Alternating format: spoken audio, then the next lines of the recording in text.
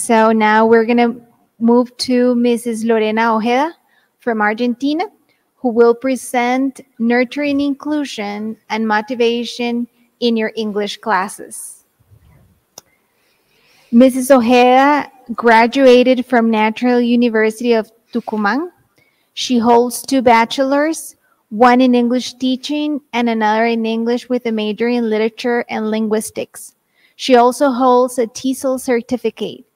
She has lived in the USA for 8 years working as an ESL teacher for language schools implementing immersion programs. So, without further ado, let us give the floor to Mrs. Lorena Ojeda. Hi, everyone. Thank you for having me here today. Thank you again. This is my second year presenting for Costa Rica teachers and for, the community of everyone here. So I'm really excited about it. And I would, like to have all your participation. So today we're going to talk about inclusion and motivation in your English classes. I'll be happy to read or hear any comments, the idea is for this session to be interactive. First of all, we're going to talk about social emotional learning. We're going to also talk about the benefits of using stories in the social emotional learning context, how we can strategize and develop empathy through stories, and different types of social emotional learning that you can adapt in using your classes. And then we're going to discuss some final remarks. So before we start, I'd like to share a song, just part of it, but to give you some sort of feel of what we start. Hit the red button below and subscribe. Can you hear the audio?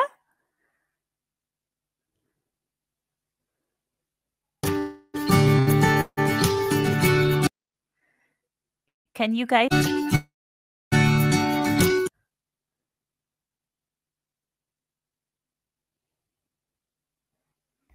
Hello, hello. Can you guys hear the audio? I'm not sure if you can hear it.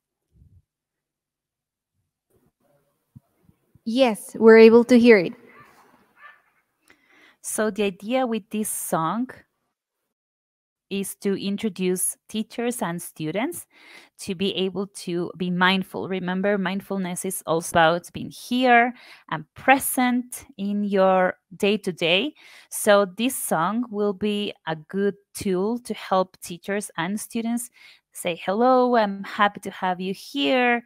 I'm happy to have your presence in my class. All right. So I'm not sure if you guys can hear the song.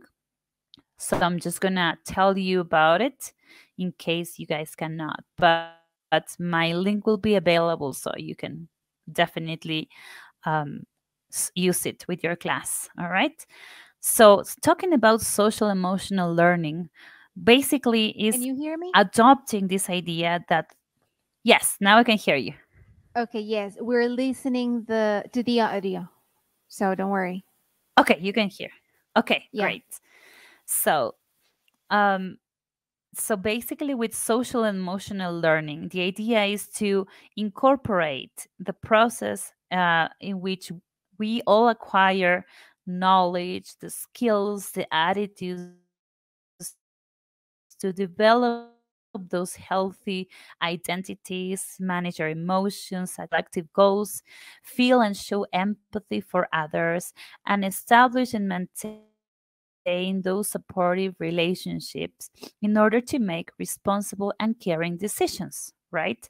So the core of the social and emotional process and ideas that we're going to share here is basically at the core, at the center of all the individuals that are interacting in our classrooms,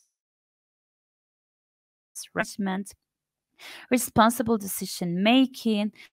We were talking about those relationship skills, those social awareness. So basically, the idea here is to have teachers and students use and incorporate these strategies within the classrooms. Ideally, also schools schools will be involved with the social and emotional learning policy, and also families and caregivers will be part of the whole process, and the whole community will be able to benefit from this. So starting, from the core of the society, in this case, in our cases, the classroom and the student and teacher interaction will be at the core of these strategies that I'm going to share today. But it will be great to start, incorporating them in a more global level. So, in order to do that, we're going to use stories. This is our approach, and this is our strategy in this case, to help teachers and students start from a spot, start somewhere. So why are we using stories to incorporate social and emotional learning? So the first reason is that we use fiction to create a safe environment of discussion.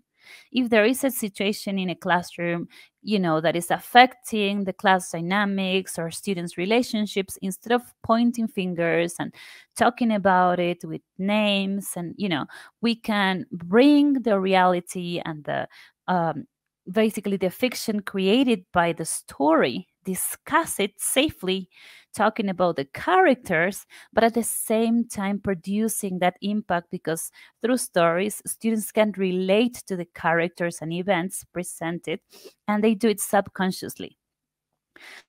Students also are more open to express their opinion within the context of the story. And finally, students can analyze the stories from different types of perspectives and get inspired by those stories. Okay, so that is the reason why we're going to incorporate these stories. Now, at the core of this story-based approach, we would like to talk about how storytelling affects our brain and why they are so beneficial to produce the impact that we want in our students and in our classes.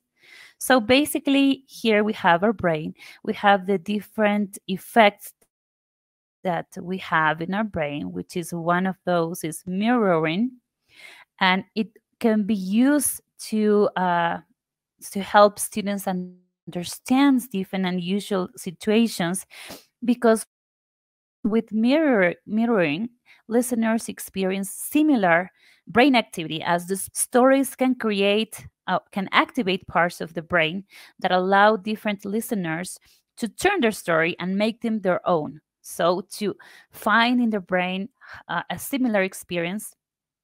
And in this case, these stories can be used to help students develop empathetic connections that they didn't know about, right? So the idea here is to show students that knowledge, knowing about a specific medical condition, a specific situation, can support empathy. So, what are we going to do? In order to introduce or incorporate stories, the first thing we're going to do is to introduce students to these high frequency expressions that students are going to use and they're going to be exposed to as they read a story, right? So here we're going to make use of visuals, CPRs, PQA, okay? We have here, some vocabulary related to health. We have emergency room, blood. We have personalized questions in relation to allergies, if any student has any allergy. Okay, and we're going to discuss these types of allergies. In my case, I have an allergy to different, changes in temperature, sometimes also season allergies. I know people who are allergic to gluten, people who are allergic to dairy, and you can share that, if you have a family member. This is a great opportunity to share, right? Once we have introduced students into the high frequency expressions, this one is going to be, or this activity, which is first prediction, can also be used to turn it into a multisensory activity. So first we're going to say, well, what do you think we're going to talk about? Where are we going to read about? What is the situation, right? These pictures are not sequentially organized, okay? And you can have so many different answers from this, right? Turning this activity also into a multisensory activity could be like, what can you hear while looking at these pictures? Some people say, I can hear the happy birthday song. I can hear kids that are happy. I can hear, normal reggaeton songs that they play for birthdays. Something that was really interesting was that when I presented this to other students, um, none of my students heard this girl crying, for example. They were really focused on the birthday and they heard, happy noises, let's say, but they didn't hear this girl being sad or sobbing, which is something interesting to note and to talk with your students too. So right now, I'm going to share this story. It's short with you, and we're going to talk about different ways in which we can use it for different reasons and purposes, right? So the name of the story is Birthday Party Blues. Chrissy is at the birthday party, but she is nervous. Before, she didn't want to go. It is too difficult. Parties should be fun. This one won't be for me, she said to her mom. Don't say that, said her mom. It can still be fun. Chrissy wasn't so sure. On the table at the party, there are many cakes. There is a lot of sugar. It is not very healthy. Chrissy loves cake, but sugar is now a problem. If she eats too much, she will be sick. But this is not an allergy. Children today have many allergies. This is normal now. But Chrissy doesn't feel normal. She doesn't want the kids to know she's a bit different. Want some chocolate cake? Asks one girl. No, thanks, says Chrissy.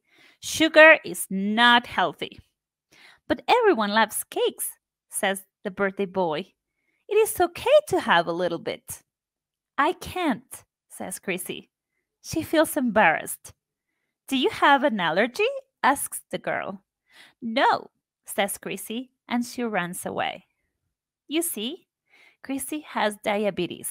She had to go to the emergency room 3 days ago. At first, no one knew what the problem was. Chrissy could not sleep. At night, she was very thirsty. She needed to pee. She peed every hour and was still really thirsty. She drank water, but it did not help. She was also super tired. Eventually, her mom took her to the emergency room because Chrissy was feeling so terrible. But when they left the emergency room, the next morning, the diagnosis was clear. Chrissy had diabetes. People can have sugar, but Chrissy can only have a little. Chrissy's blood has too much sugar in it. Her diagnosis means she must inject insulin into her blood. Chrissy loves sugar. Chrissy hates injecting insulin. She cries every time her mom does it. Soon, she will have to do it herself. Diabetes is terrible. Chrissy is in the garden. She is sad. She wants some cake. The little girl at the party finds her. What is wrong? She asks. Nothing, says Chrissy. The little girl, who is named Carol, looks at her kindly. Something is wrong. Do you have an allergy like me? I can't eat gluten, so no cake for me either. It is not an allergy. says Chrissy. It is diabetes. I can't eat sugar, and I have to inject insulin into my blood. I was diagnosed this week, and I hate it. Carol hugs Chrissy. It will be okay, she says. Suddenly, the birthday boy has come with a surprise. Chrissy, I know you are sad and can't eat cake. Your mom told us. So I brought some treats with less sugar. He gives them some strawberries and yogurt. It is not cake, but it's still really nice. Chrissy feels a little better. But the best part is Carol can also have some because it's also gluten free. Injecting insulin will get easier, says Carol. And you can find sugars free food to enjoy. You can be healthy. Chrissy knows it is not perfect, but Carol and the birthday boy have helped her today. After the food, Chrissy, Carol, and the other kids play games and have a lot of fun. Kids love games and fun. The party was not so bad after all. Thank you for listening. And after reading this story, I can tell you that when I shared it with a couple of teachers a couple of months ago, one of them had diabetes and she started crying. She was able to share with us in the room uh, what she had gone through, with her diabetes.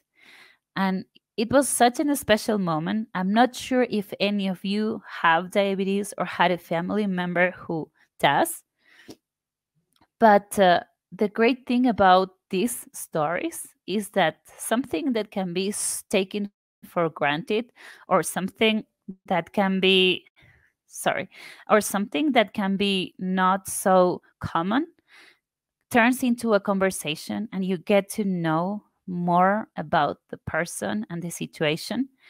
And this made us connect in such a way that that session was so memorable for us. So that is something I wanted to share with you guys too.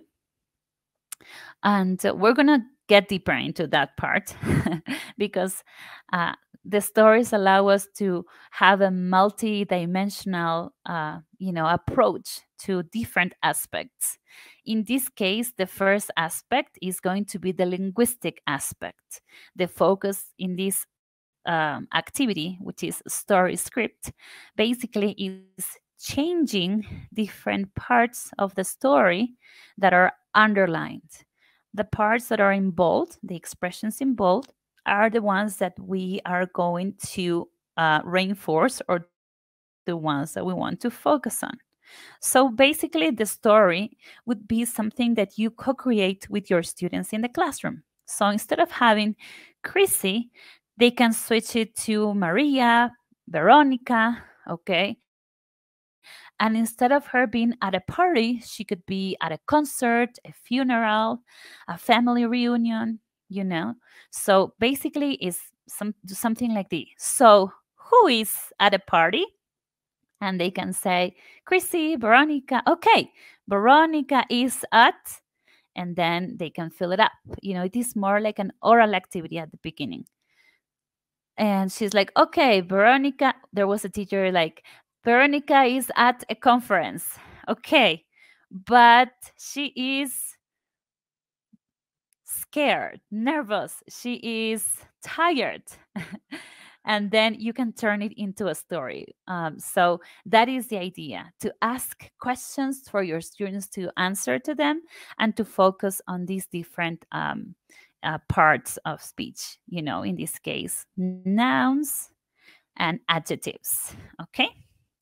All right. So that is the focus on the linguistic aspect. The other aspect that we're going to work on with stories is inference. So in this case, some of the questions that you could ask is, why is she so nervous to go to the party? Is she happy? Why is she not feeling so happy? How does she feel? All these kind of questions, right?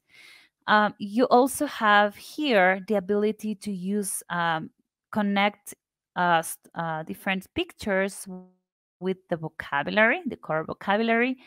And in this case, you have an example of some integrated tasks that you could also do with your students to focus on the specific information. This might be a reading comprehension activity, but in this case, you have the questions that are, the listening part, and the answers that would be the speaking part, because students would record their answers. So it is a different approach to reading comprehension. Other types of activities that we could also use with our students are our focus on this, in this case, in the past, right? So instead of playing charades to focus on one specific sentence, we are going to use charades to basically have, like, say, a list of 10 sentences. In this case, you have 5. You're going to have students act out different sentences. So, for example, in my case, I'm going to do something like, and they will have to guess the whole string. Okay, so not just one word, not just one verb, but the whole sentence. So in my case, it was Christine didn't eat cake. And you can do this with your students and have them, try on, come up with your own sentences and have it on the list. You have different ways. But at the same time, we will be having those kinesthetic learners, be more in tune with the expressions and use them successfully. So, this is pretty much a brain break that I had before continuing. You can also type in your answers, but these are also ways to make sure your students can also focus on different aspects. Okay, I like this one. That was kind of like hard for me to guess. This one is corner stone. You can try this with your students too and have them, come up with different ones and guess them. Okay. So now that we talked about the focus on language, we now can combine social and emotional learning projects, and you can encourage different types of life skills and language skills together at the same time. So the questions would be, before we start with this project that focuses on encouragement and positive self-talk, would be how to think about how our thoughts have an effect on our feelings, how the way we think can also affect our behavior, and then what are different ways in which we can nurture appreciation, gratitude, empathy in our classes. So I'm going to start by working on, or talking about, the first one. The first one is basically focusing on the importance of developing self-talk. From personal experience, and also listening to the previous session and in the discussion, sometimes that we basically prevent ourselves from being successful in different aspects of life by just not being kind to ourselves. In the story, you have Chrissy say to herself, she was like, I the party is not going to be good. uh, you know all these kind of negative thoughts that pretty much prevent you from having a good time despite any personal situation. Sometimes we prevent ourselves from enjoying, and these types of situations also us getting us thinking, what happens if life gets difficult and we are not prepared to face it, and we have not provided we have not provided, in this case, our students with the different skills that they need to overcome those difficult times. What happens if nobody seems to understand your situation? How are you supported, as a teacher, as a student? Okay. What do we do in those kind of situations, right? So, developing and supporting self talk is a great way to help ourselves be ready for those situations, because failure is part of life. Things being difficult is also, part of life, and preparing our students for that in our English classes through stories, incorporating this holistic approach, can also be beneficial for the whole class, right? So here the focus is on the conditionals and how we're going to help our students use language to also develop positive talk and self-talk. So the first one is having the students have a star, in this case, right eye, in this case, and basically say to themselves what is going to happen if, right? So if I fail, I'll get back up. If it doesn't work, I'm going to try it again. And you can be creative here. If I can't do it the first time, I'll try a different strategy. If it seems difficult, I'm not going to give up, you know. So this also supports the development of resilience. And, this is the first step. The next stage of being kind to ourselves is being kind to others. So sometimes being kind to ourselves is also reaffirming that comes from either a parent, a person, a friend, a classmate. So, how we're going to develop that? This idea or this project is basically having you have your students select a classmate, write the name of the classmate, and write different expressions and kind words for this classmate. So, something like, Patricia, you are enough. You are a unique and special person. You are brave and strong. You are the best version of yourself. I am proud of yourself. You have a great talent, or you are a great talent, And all these ones that are focused or related to can. You can control your own happiness. You can get through anything. You can overcome difficulties. So we're going to be practicing those through these projects.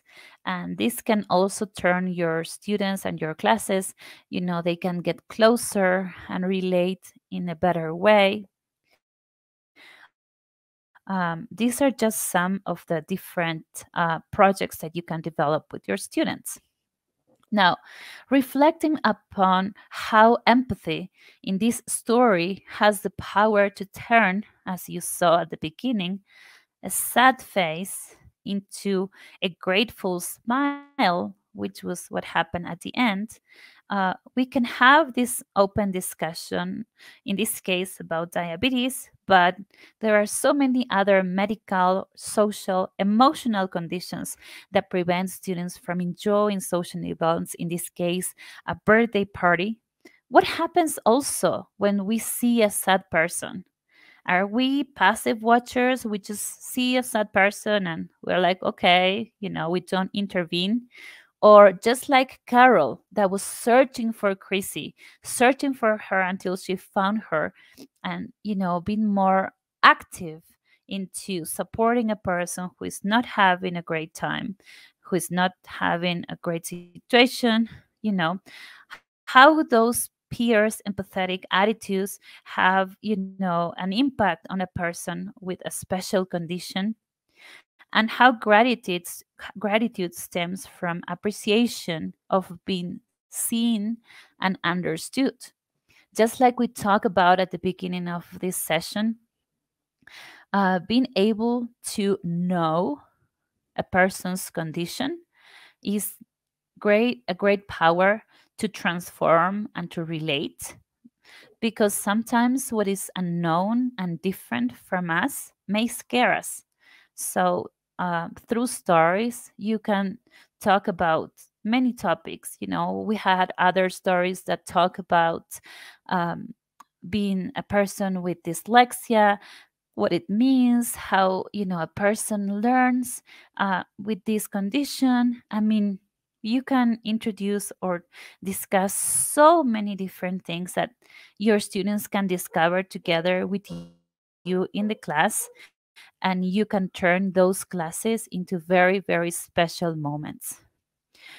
We're going back to the effects of storytelling. At the beginning, we talked about the brain activity, but I would also like to point out the different chemicals that are released in our brain as we listen to different stories.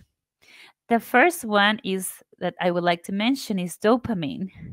Uh, it is a response we have to those emotionally charged events.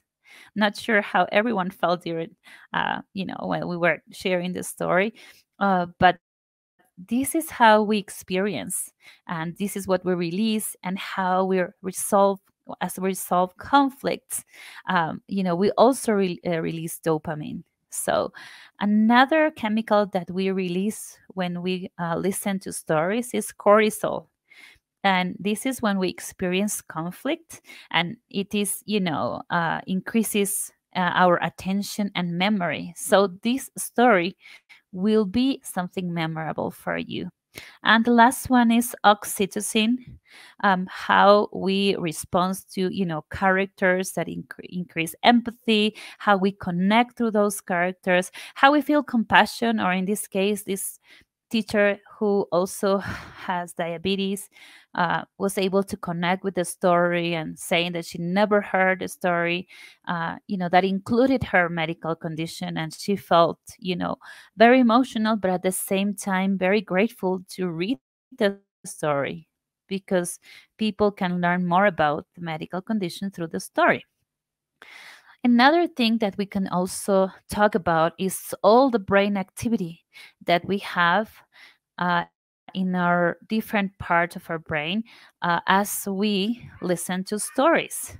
Our Broca's area is activated, the olfactory cortex, as we talked about, the sensory activities, the amygdala, the insular cortex, the auditory, the motor cortex, Wernicke's area. All these parts of the brain are activated.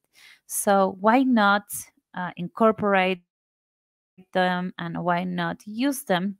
If we could, benefit from them. So, as I know that you guys now can hear the audio, I'm going to share my last thing, which is another song, and talking about how important it is for teachers and students, or for us as human beings, to be able to be equipped with different strategies to face life and hardships. I'd like to share this song that basically tells students and tells ourselves that we can do hard things, right? After we listen to this song, I'll share some final remarks, and I'll be really happy to hear any comments or answer any questions.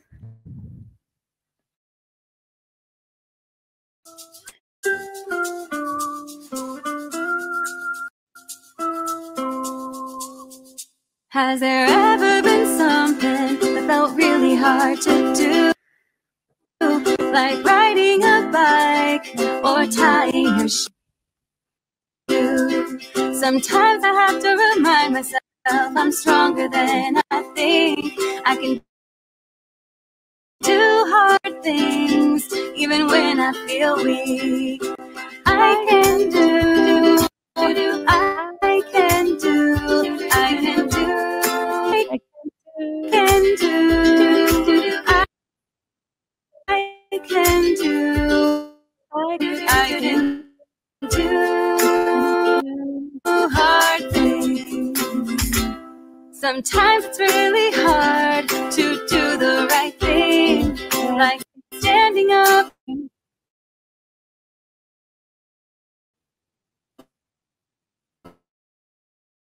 for someone who's getting bullied. This world hurt. I can do, I can do, I can do.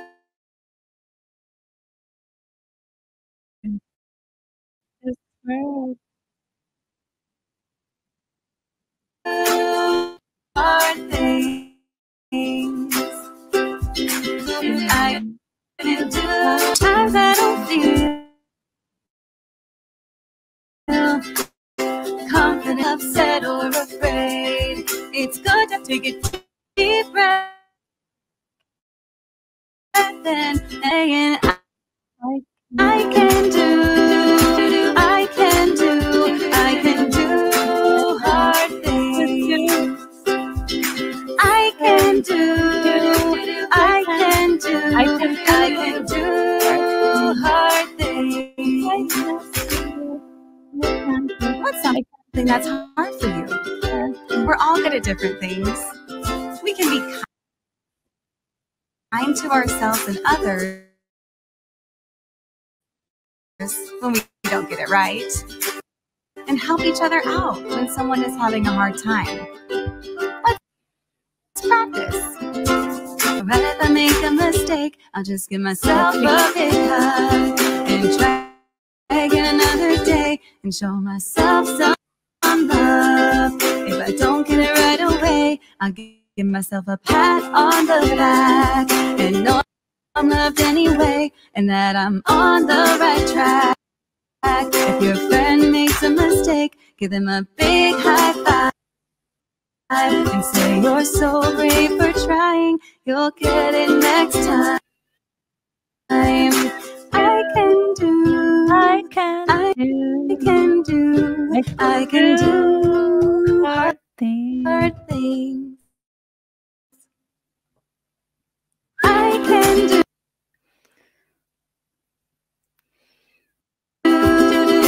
I can do, I can do hard things.